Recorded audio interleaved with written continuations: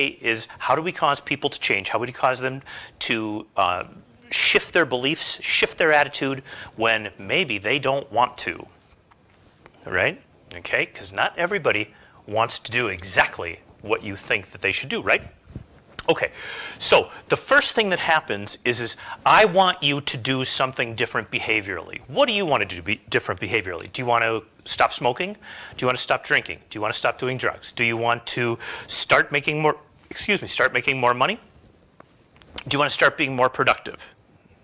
Do you want to start being wiser with your communication that you have with the people around you? Pick any of these things, okay? One thing is certain, something is going to have to start, has to be a trigger. Okay, so I want you to write right here, trigger, okay? All right, so I'm going to give you a trigger that I have. On my coffee table, I do all of my work from my coffee table, almost all of it, but at home, I work from my coffee table because I don't like the idea of going to the office every day. That's a trigger. So I sit down at my coffee table, and forever I have sat at the coffee table and I have written 3 million words at my coffee table. Just pause there. 3 million words at the coffee table have been written.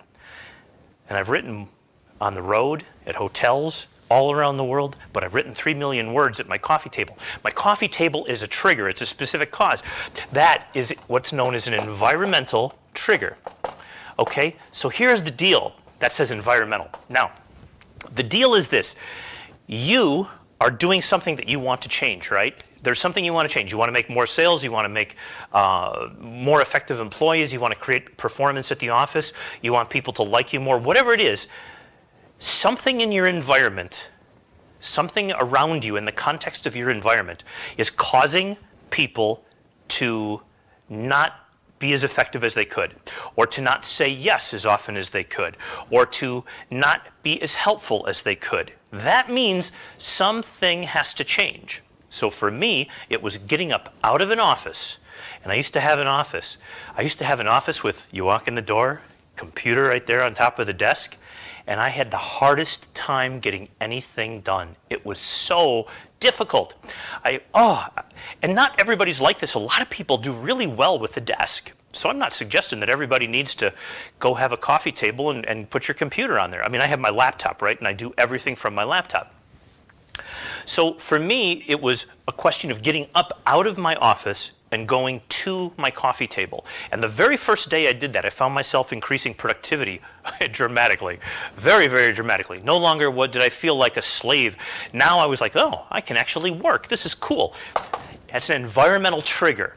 Okay, we isolated what wasn't working, got rid of it, changed the context, moved to a different environment. It's as simple as that.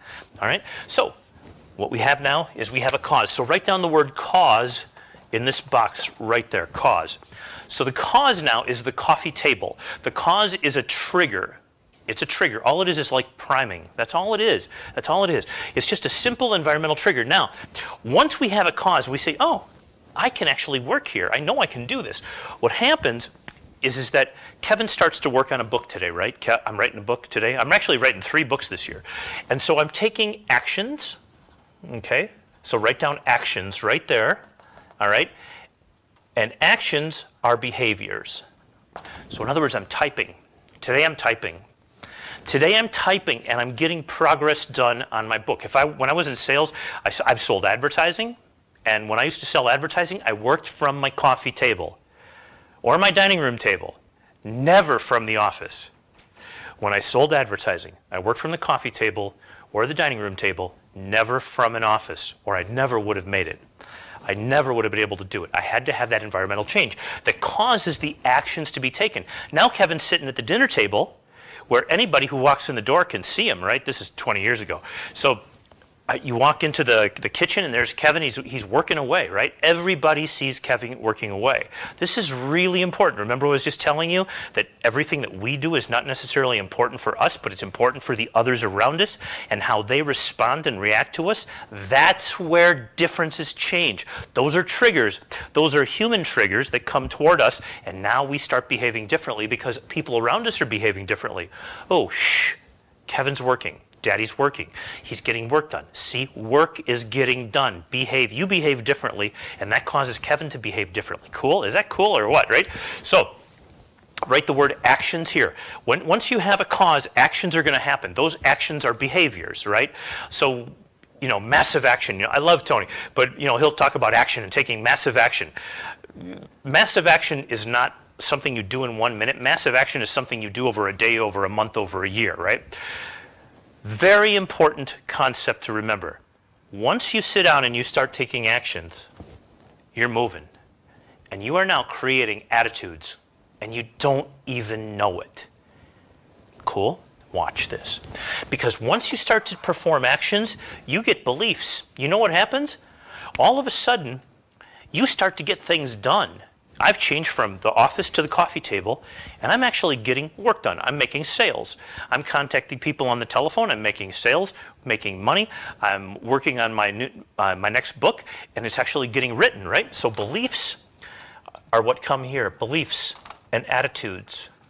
They come from these actions right there. Once I see myself being competent, once I see myself as having done this, and I know that I can do it, then I no longer wonder if I can do it. Correct? I now know precisely what's going to happen. I've written 3 million words at my coffee table. My website, kevinhogan.com. We're relaunching it this weekend, ironically, the same weekend as Jeffrey's relaunching his book for the first time in 2 decades. No kidding, first time in 20 years. So I'm pretty excited about it. I'm also terrified. So actions and behaviors cause new beliefs to happen. Actions and behaviors cause new beliefs to happen. A lot of people switch this around, but I want you to just consider what would happen if this was correct. Because this is pretty much what works 100% of the time. There's other ways that are going to cause attitudes to change behaviors, but behaviors that change attitudes, now watch what happens next. See, as soon as I start to believe in myself, I don't have to say I believe in myself, do I? As soon as I start to believe that I can do something, that I can write a book, that I can write 3, that I can make 50 sales this week, that I can do whatever's necessary to put food on the table, put money into the 401k, save, put retirement fears at ease, set up a beautiful set in a beautiful home, for example, or just kind of have the life that you want, right? Right? What does that come from? It comes from beliefs and attitudes. Why? Because you did stuff that gave you the beliefs that are like, well, now all I got to do is just do it, and it'll happen. That's a positive attitude. That attitude is what I call certainty. Certainty is critical. When you're communicating with other people, certainty matters a lot. Certainty matters a lot. Write that down. People, it's a really funny thing. You and I can be sitting and watching somebody speak over there, or make a sale, or ask the girl out for a date, and we're sitting there going, gosh, he's being awfully cocky. That kid is so arrogant. That guy is so arrogant. How can he get away with that? And then all of a sudden the woman says, I'd love to go out with you. Or yes, I'll buy your product. And we sit there and go, what happened? He was arrogant. He was cocky. Write this down. Certainty sells everything. Okay? Certainty sells everything. Okay? Now, there's nothing about being right or wrong here. You can sell a lot through certainty. That is not correct. It's not good for somebody. You can sell anything. But once you know that product X is the solution to problem Z, and the person buys it, and they're certain that it works. I was over in Europe this year, and I don't want to tell too many details of the story because I know this is going to get out. But I was with my girlfriend at the time, and she said to me, she says, I got a really bad headache. This is a cue for me to go to the pharmacia, right, at 2 o'clock in the morning. So I said, okay, well, babe, what do you need? You know, like, what do you need? Because her brand of getting well from a headache and my brand from getting well from a headache are 2 different things. I said, would you like me to get you some wine? Would you like me to get some Tylenol? Would you like me to get some ibuprofen? Would you like some painkillers? What do you want me to get at the pharmacia? We're in Italy, so you can get anything you want. It's almost like being in Bulgaria. So we're in Italy, and she says, I need some aspirin. I need some aspirin. And I'm like, aspirin. Okay. So I go to the pharmacia, and I say, I need some aspirin. My girlfriend has a headache. And the guy said, and I don't know why I didn't think of it, but the guy says, the pharmacist says, and by the way, they're open at 2 o'clock in the morning. It's the only thing in the whole city that's open is the pharmacy is. Not even bars. I said, I need some aspirin. He says, do you want the kind that fizzes in the water? Or would you just like regular aspirin? I said, just give me the regular aspirin. Why? Because I was buying for me at that moment, not for the girl back with the headache, who lives in Europe, right? Not very smart on my part, was it? Okay, because whose product am I buying? Am I buying for her? Am I buying for me? At this moment, I'm sitting here impatiently waiting, talking to the pharmacist, like, just give me some aspirin. It's all the same, right? It's aspirin. Okay, aspirin is aspirin. If you stick it in and it fizzes, it doesn't matter. All right, it just makes no difference. I was totally wrong. I got back to the hotel and I said, babe, I got you some aspirin. I gave her the aspirin. And she says, oh, this isn't the kind that fizzes in the water. I said, well, no. I go, it's still 500 milligrams of aspirin and you will feel better. Well, she felt a little better the next day. But if I would have got the kind that fizzed, that behavior, that would have had different result, wouldn't it? Because that placebo would have come out with, I feel so much better. Thank you for getting the right kind this time. Now, by the way, I don't always make these guffaws, but sometimes I do, just like you, right? So always be thinking that when you're doing something for somebody, are you doing it with your thinking process in play, or are you utilizing their thinking process for when I get back to the hotel room, right? Ah, darn. Okay, so certainty sells everything.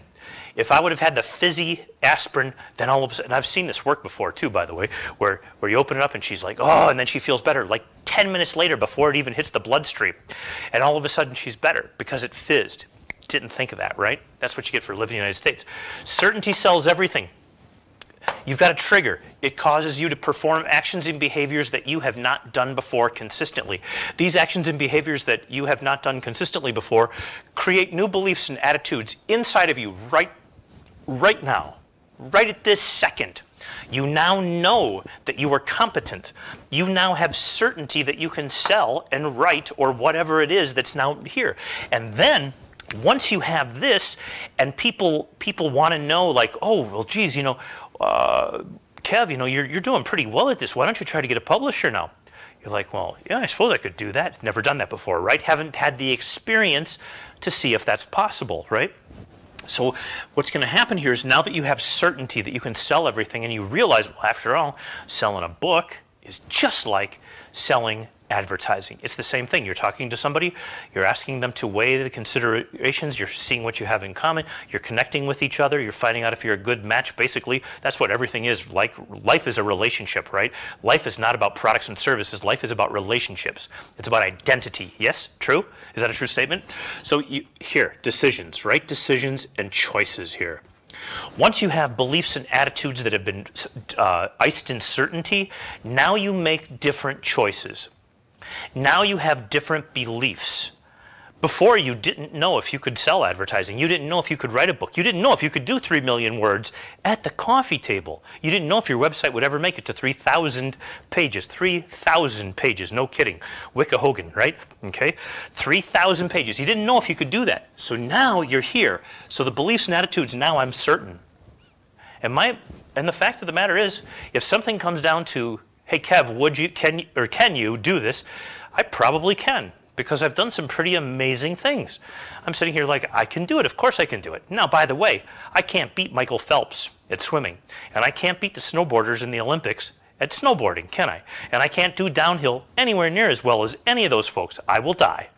Why? Because I don't have any of the actions to back up any belief that I might hallucinate about myself. This is not about hallucination. This is about real life. This is real life happening to real people and making real changes.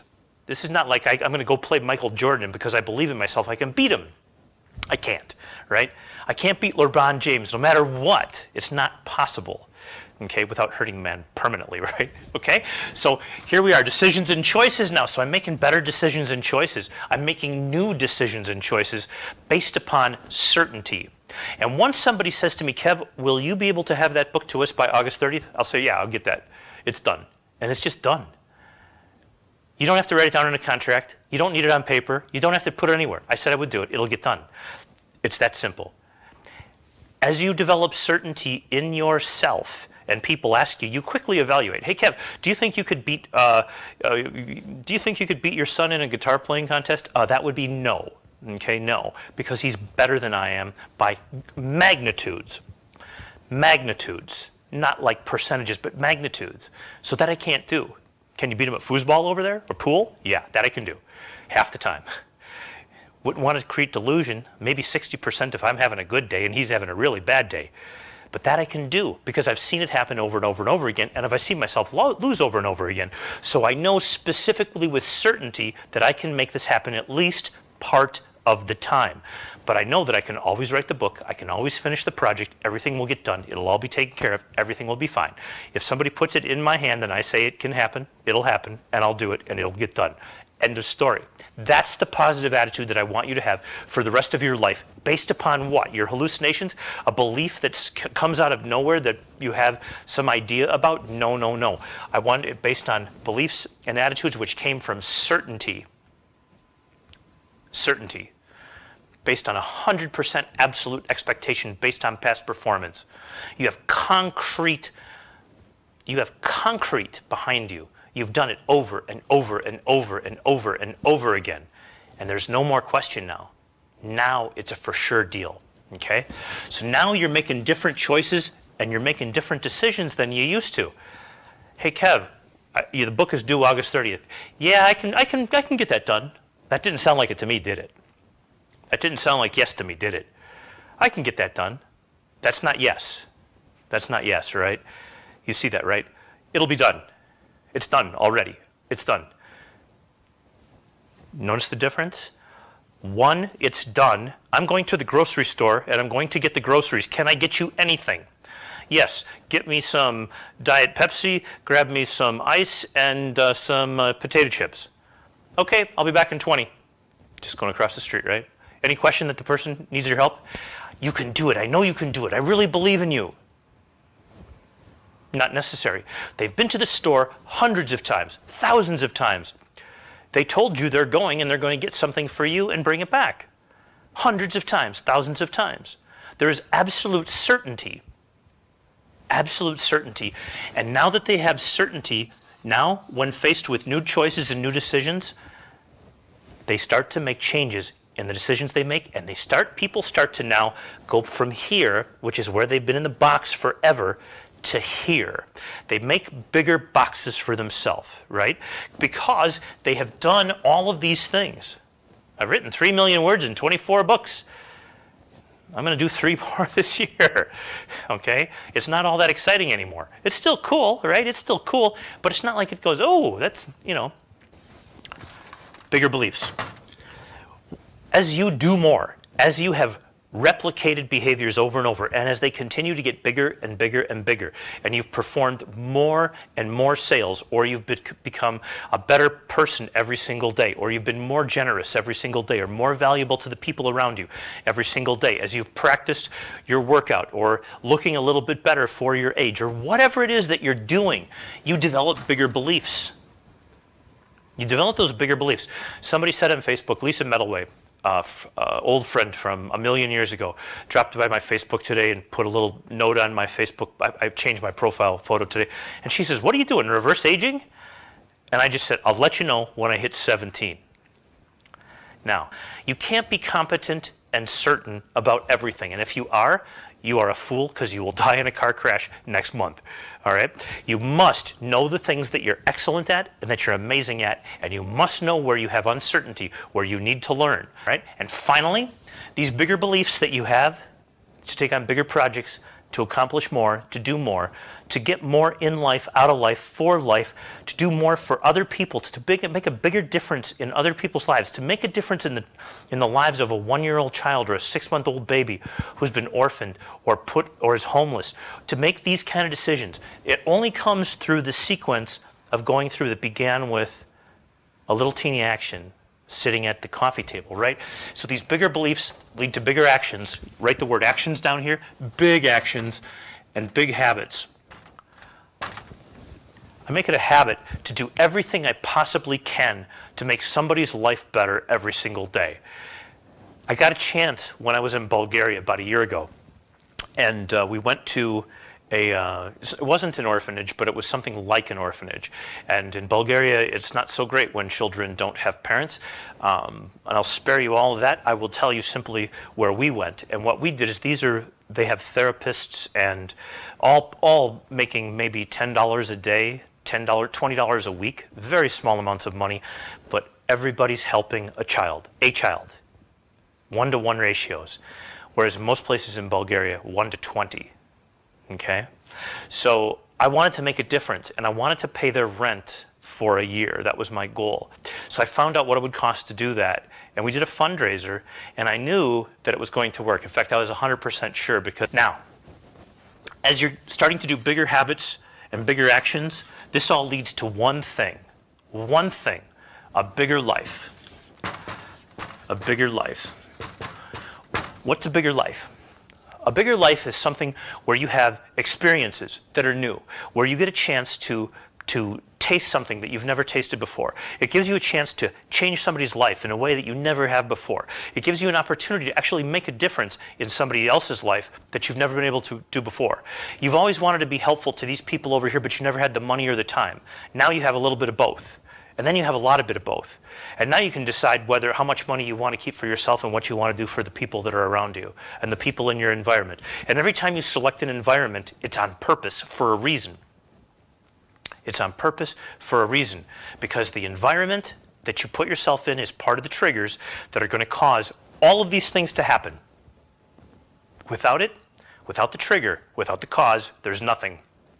The first set of actions that you take, you must succeed at them. Keep working at them until you do. And then once you do, that's going to create your actions. That's going to create new choices and new decisions. I can do that. I can do, of course, yeah, I really can. I mean, I do. I saw myself do it the other day. I ran a mile. I couldn't believe it. And now I make a choice. I'm going to go do it. And it makes easier and bigger actions now. I can actually pull this off, which creates easier and bigger beliefs and habits that I can have, which gives me a bigger life. Now, is a bigger life a better life? You tell me. If you can feed a whole bunch of people over there today and you couldn't 5 years ago, is a bigger life a better life? I'll let you think about it.